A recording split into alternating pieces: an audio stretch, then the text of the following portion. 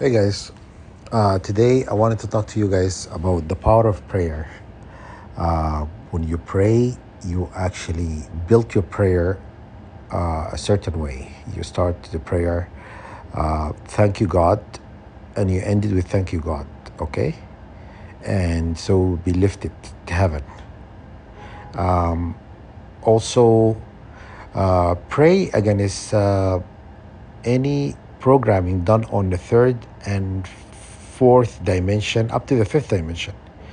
Any cord attachments that were created to oppress you as an individual being to be reversed back to the sender.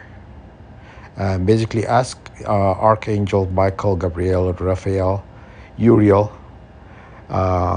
almighty angels of God to assist you by cutting all these cords, all these attachment, all unhealthy attachments to be reversed by to the matrix in a third and a fourth dimension.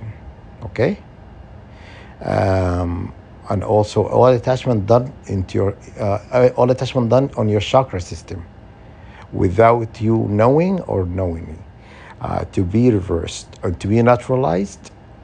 Everybody who participated in this hate agenda, attacks,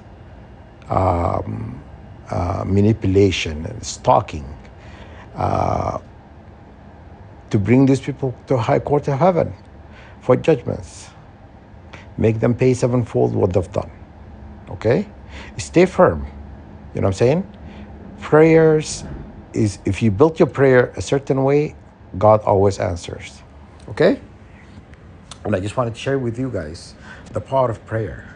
You know, you think you're in this alone, but you're actually fighting a wicked enemy. So good luck, and hopefully you follow my instruction. It would help you a great deal. Good luck.